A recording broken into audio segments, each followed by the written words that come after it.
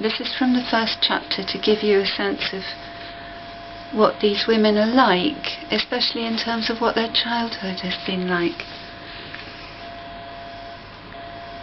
The fire subsides in the grate, the last coals jostle, ashes flake down. Anna's pain shakes the walls of Sarum House at night, and brings Beatrice's reprobate soul to heal.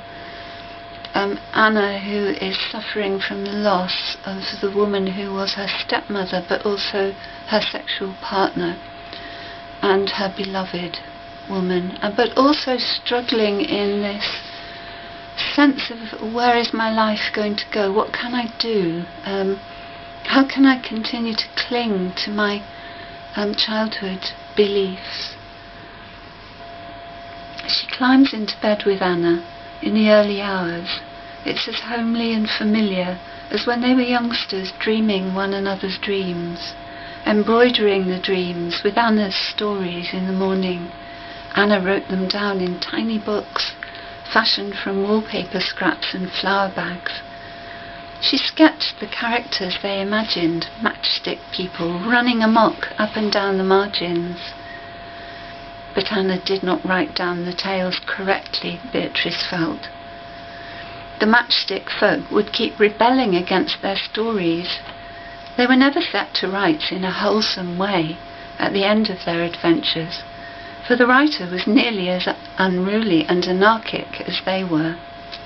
They changed gender and acted inconsistently. In their lawless realm, the wicked went unpunished, the good unrewarded. Beatrice was bitterly critical. She preferred order. Anna said it was not her fault.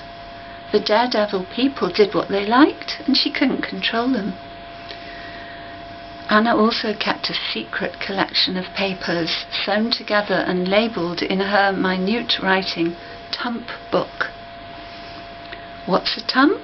Beatrice asked. "It's a little world," Anna said, smirking. "My little world." "Where is it then?" "Somewhere else," was all Anna would say. Beatrice pried into the mirror-written Tump Book a few times, deciphering it in the looking-glass. Very silly stuff and rather nasty. Insects eating each other, flowers throttling other flowers. None of the creatures or plants did or said anything quaint.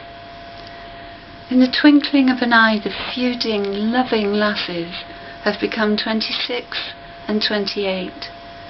Both parents are in the earth, the mother long ago, Papa only last year. "I feel as if God were dead," Anna confided, her face ashen. "I can't feel him there anymore, at all. Papa seemed immortal. We all came and went, but he was a rock. Papa was mild and tender, although his God was so harsh." Beatrice endlessly corrects Anna. "There is sense, of course there is, but we can't discern it yet. Jocelyn, the elder brother, does his best, but cannot do for the young women what Papa did, stretch eagle wings over them and hold off heaven and hell. He was a roof against rain, and whatever else up there waits to fall on them, God Almighty's inscrutable justice lowering down. Beatrice, the heir, must take his place, hold out both arms, act father and mother, and now Anna threatens to die.